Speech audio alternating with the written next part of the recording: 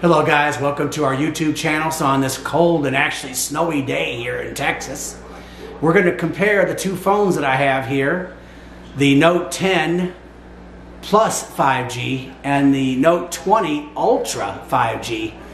This guy, the Note 10, I've had since March, so I'm pretty well familiar with it.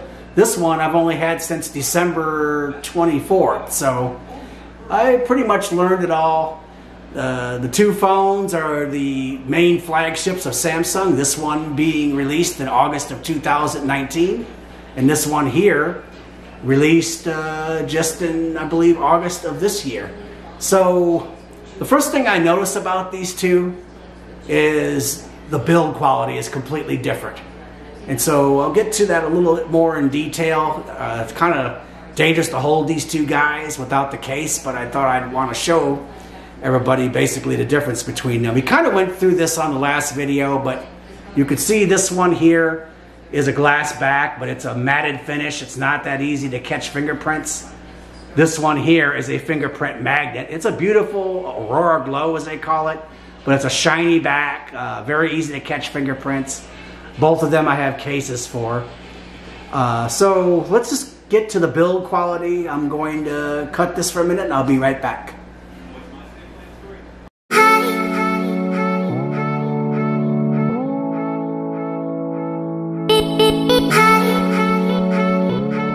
Pigeon. Yeah, continuing our pigeons here.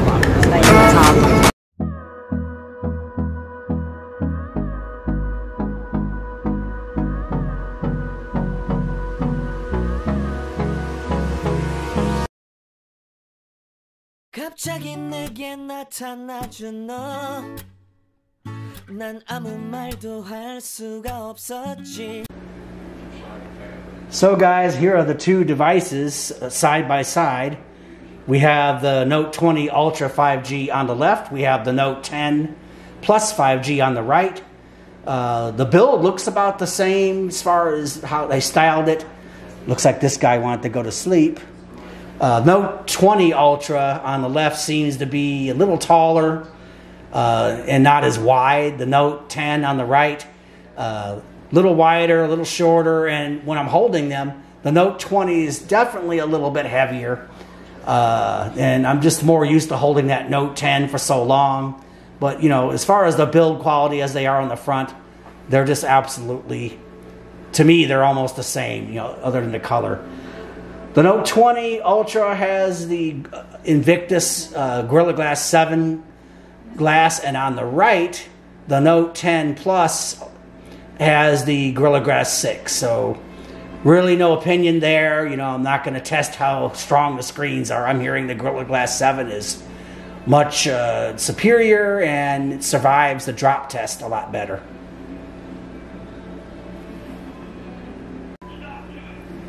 So if you look at these guys from the back here, you could tell now there are some clear differences. The Note 20 Ultra on the left side has that really beautiful matted glass, very hard to catch fingerprints. This guy over here, you can already see some fingerprints. And I can see this shiny back here is wreaking havoc with the autofocus on the camera. You can literally see almost like a mosaic reflection. They call this aurora glow, so it's kind of like a mirror, but kind of gives it a glowing effect. So almost like a holographic effect. So in the back, I prefer the Note 20 Ultra because much harder to have fingerprints on it. This other one here, you could literally use it as a mirror to signal overhead aircraft. The next thing is the camera bump. You can see very pronounced camera bump on the Note 20 Ultra. This kind of phone, like I said in the last video, you cannot use this without a case. If you put this thing on a flat surface, you could damage the camera and the phone will not lay flat. That's pretty much the same with the Note 10 here. The two phones are beautiful, but I say the Note 10 has an advantage not having such a large camera bump on there. But as we all know, at least most of us do, the Note 20 Ultra has a much superior camera. So in a second here, I'm going to describe the functions of each of these cameras. Okay, guys, getting back to the review here, or comparison. You can see it's wreaking havoc with the autofocus again, but that's fine. So on the Note 20 Ultra on the left, the lenses are as follows. The one here at the very top is a 12 megapixel ultra wide. The one here in the middle is a 108 megapixel wide angle. That is one of the main selling points of this phone. And then down here at the bottom is the 12 megapixel telephoto. The one lens that's a little hard to see here has kind of a red dot and then a regular camera under it. That is the laser autofocus. That one will very quickly determine the distance of the subject you're taking a picture from and quickly adjust the autofocus. I've seen that camera in action. It is very good, at least that feature in action. And up here, of course, is the flash.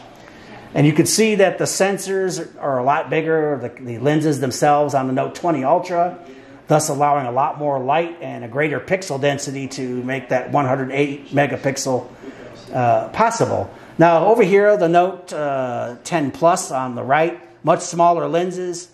The one at the very top is the 16 megapixel ultra wide. The one in the middle is the 12 megapixel wide angle, and the one at the bottom is a telephoto. So similar functions for each one of them as this phone over here. This unusual two-lens arrangement here is considered a depth-finding camera or time-of-flight camera. You notice they kind of removed that from this one. But this camera allowed for some of the special features of this phone. There was like a 3D imager. And I believe another app in there that would measure the actual width of an item and give you its measurements. I believe that camera arrangement allowed those functions to exist. At the top, there's the flash.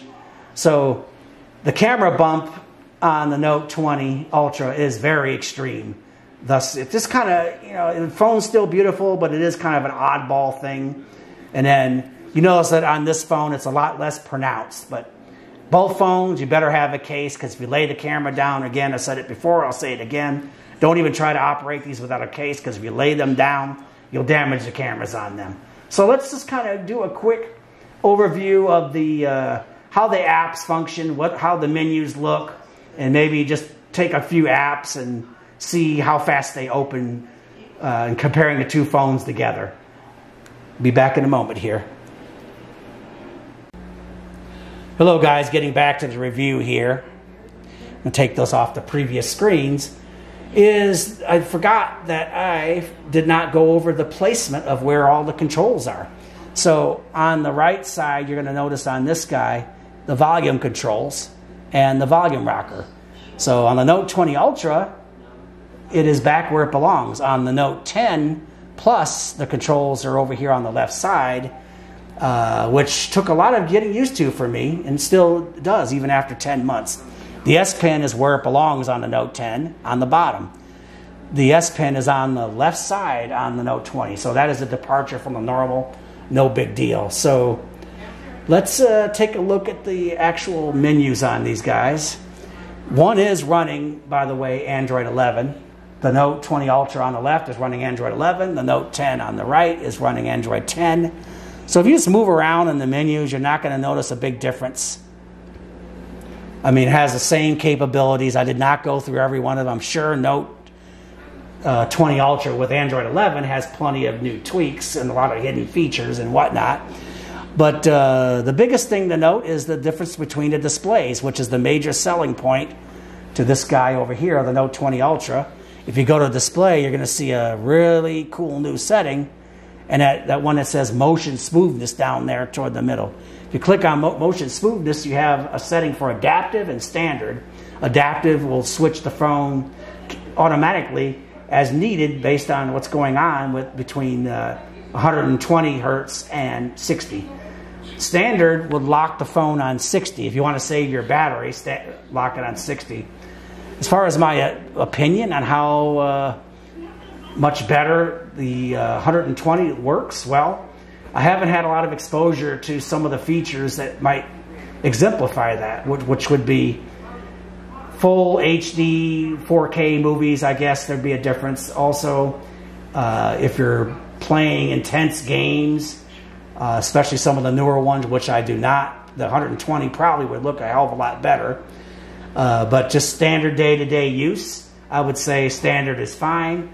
And that is all this one is capable of on the Note 10 over here. Both are amazing phones.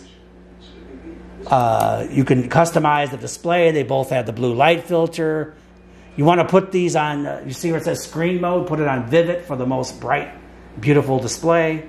It really makes the Super AMOLED Plus pop out. You can change the screen resolution. I put it on full HD. But everything else is pretty much almost identical. So let's get back to the main menu here. And we're going to kind of do a little short speed test on some of the common apps. I'm going to close out all the previous apps I opened in the tray. Let's just see how quick Netflix opens. So let's try to be fair here. Get my hand positioned over them. 1, 2, 3. As you can see, it looks like the Note 20 Ultra on the left opened up slightly faster. This one was still stuck on the menu. I'm going to try to do a video test here, so let's just find a program that is preloaded. Okay, we're going to have to cut that off because I want this to be fair. Okay. So there's a preview for that movie called Loop in there. I'm going to try to click on these exactly at the same time and see which one loads the video first. 1, 2, 3.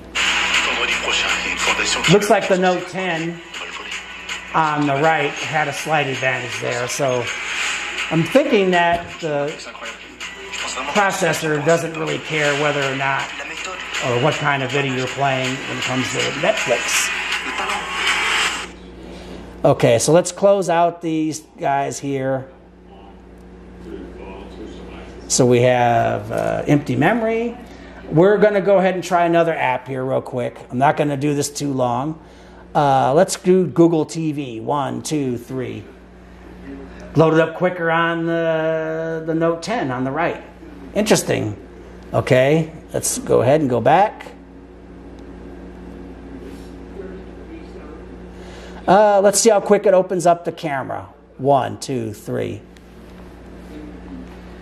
Almost a draw, guys. I just saw a little slight difference, a little faster on that Note 20, if I'm correct. Oh, look, a kitty. But pretty close. Let's just try one more. Let's close out the recent apps. Let's try YouTube. Okay, 1, 2, 3, YouTube. Looks like the Note 10, again, loaded first. Kind of interesting. The Note 20 Ultra is a lot faster.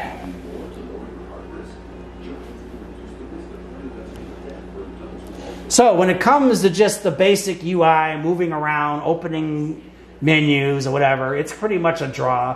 The 120 hertz refresh rate on the Note 20 Ultra over here. I mean, it's absolutely amazing if you're exposed to a lot of apps that require that kind of refresh rate. So I'm going to close this out and we'll get to the next part of the review. So guys, something I want to look at here is to see if this new laser autofocus is as good as they say it is. This is the Note 20 Ultra 5G. You notice how I'm focused in on this coffee flavor here? And if you look back there at that piece of furniture up there at the top, it looks blurred out. Then if you move the camera up, look how quick it's focusing on that. Not other items, probably about 10, 12 feet away. So look how quick it focuses back on this item, which is very close, and then instantly it seems to clear itself up when you go back and forth between the two items. Again, this is the Note 20 Ultra. So I'd say that the laser autofocus is a winner. So these are some picture examples, starting with the Note 20 Ultra 5G. This is a beautiful early morning picture. You could tell the colors are just perfect, blending perfectly. No distortion. This is the grand opening at Jollibee of all places. Good mix of shade, dark, light. Just absolutely perfect. Here's a really gray day at the Juan Seguin Memorial here in Seguin. Very low sunlight, gray day, but the colors are just popping out. It's just, you can't complain about the camera on this phone. We're going to be getting into some low light examples here in a second. This is after Christmas time, taking some closing shots of Christmas. Again, absolutely perfect in a low light situation. You don't see any distortion, no noise of any sort. So the phone excels in a low light situation with the Note 20 Ultra. This is for the Note 10 Plus 5G, some older pictures. The next picture coming up here was taken at the Hill Country State Natural Area. Look at that, just stunningly beautiful, clear. The camera doesn't seem to have any differences when you're doing the daytime shot. This is some sunset shots back in the fall time. Absolutely beautiful. Low light, the way it just makes those colors pop. This is the same day as the other ones at the Juan Seguin Memorial. Gray, dreary day, but still, no, everything's just popping. The colors are just perfectly balanced. I can't even find one flaw in these pictures, and this is the Note 10. This is at the end of the Juan Seguin set. Here's some low light examples taken just before Christmas, and not too bad at all. It's a little less clear, in my opinion, than the Note 20, but still, I mean, you could even see the blue dusk light in the background of the house, so not very far behind, but the Note 20 does seem to excel. So guys, I just tested the laser autofocus, which is going to be a little separate video I'll insert here. The Note 20 Ultra on the left definitely has an advantage on the laser autofocus because that's the feature it has. The Note 10 on the right does not have that feature.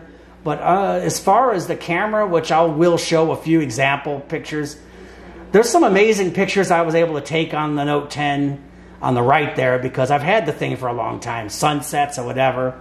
I've not had a chance to take a full range of pictures on the Note 20 Ultra on the left, but I do have some example pictures and we'll kind of go through those.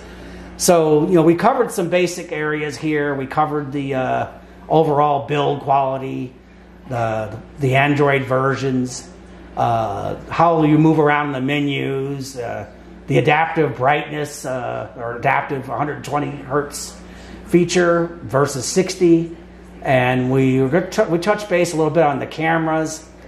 So I think both phones are an incredible value. I've had the Note for about 2.5 weeks, and so I'm going to go ahead and switch my point of view here on the camera and kind of give my final decision on that.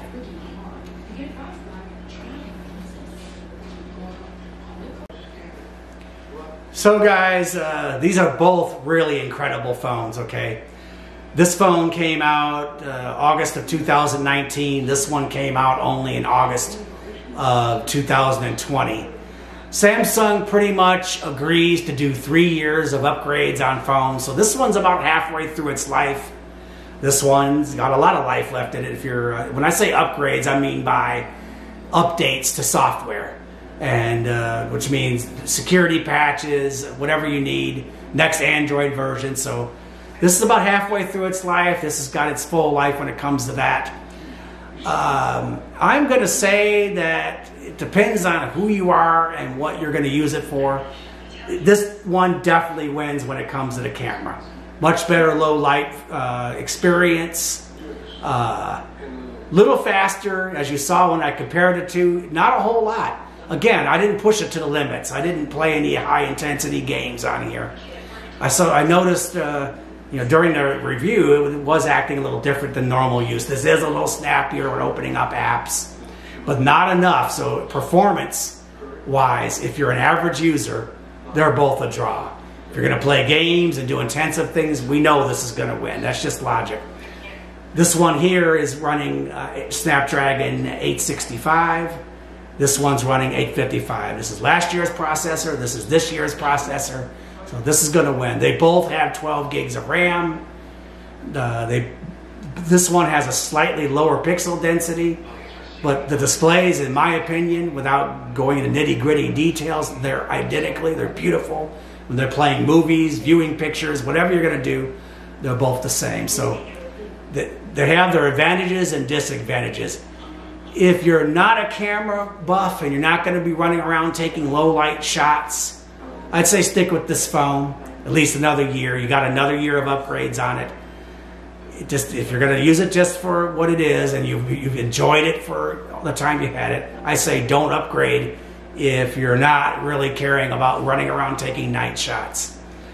And if you are an avid camera user, then this would be the choice, because it has an incredible 100 megapixel zoom. It has incredible night vision. I'll show some examples, taking pictures of Christmas lights or whatever. And with the size of these lenses, if you are shopping just for the camera, then upgrade.